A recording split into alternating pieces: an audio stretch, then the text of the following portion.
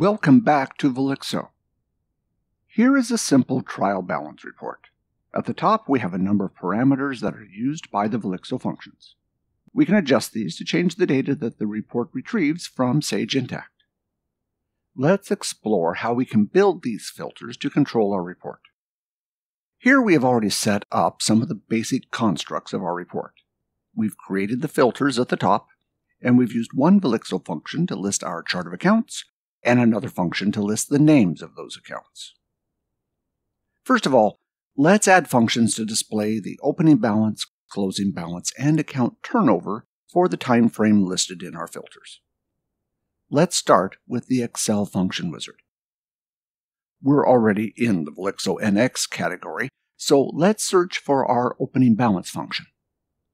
All of the Velixo functions for Sage Intacct start with the letters SI followed by a period. So if I type SI period O, I see the opening balance function and can select it. Let's use cell references for our filters to fill in the parameters for the function. We'll select the connection name. We'll skip the account group since we'll be defining the specific account code in this report. The account code is in column A. We'll place a number sign after the cell reference so that Velixo and Excel know to refer to the entire list of accounts and not just one account. Next, we'll select both the start and end date parameters from our filters. Since we only want to see balances for a specific location, we'll reference the specified location code. And finally, our instance of Sage Intacct is set up on an accrual basis, so we'll access the accrual reporting book. We're not using any of Sage Intacct's predefined or user-defined dimensions, and none of our accounts have child accounts whose balances we need to include, so we do not need to use the rest of the parameters for the function. Once we click OK, the beginning balance for the period is displayed for each of our accounts. We'll repeat the process for adding the turnover and closing balance functions as well.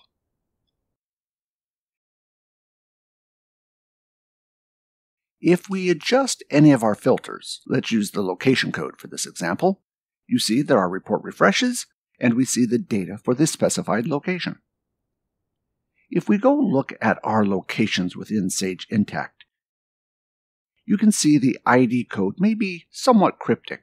It might be more convenient for the report viewer to select from a list of names and have the report automatically figure out the ID code. Let's set that up. Back in our report, let's create a new worksheet for locations.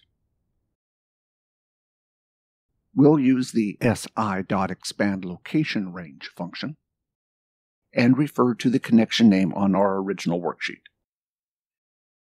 That gives us a list of all the ID codes set up in Sage Intacct.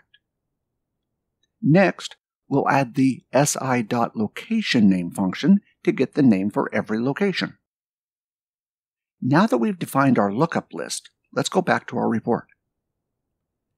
Next to our location ID, we'll create a list of the names from which the viewer will be able to select. We'll use Excel's data validation feature. We'll go to the data ribbon, select Data Validation, tell Excel we want to create a list of values, and for the source of our list, we'll go to our location sheet and select the function that returns the location names. We'll be sure to use the number sign so that Excel knows to include the entire list. Now when we click on the arrow next to our cell, we see that same list of names here in our report. Now let's get the location code that corresponds to the selected name. We'll use Excel's XLOOKUP function. The lookup value is whatever we selected from the list. We want to look for that value in our list of names, again using the number sign to examine the entire list.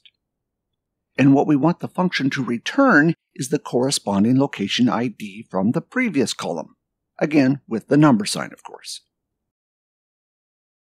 Now, when we select a location name from our list, the location ID updates automatically, and because our balance functions all reference this cell, our report also updates automatically to display the values for the selected location.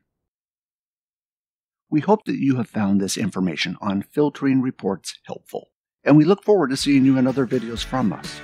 Until next time, Thank you for watching.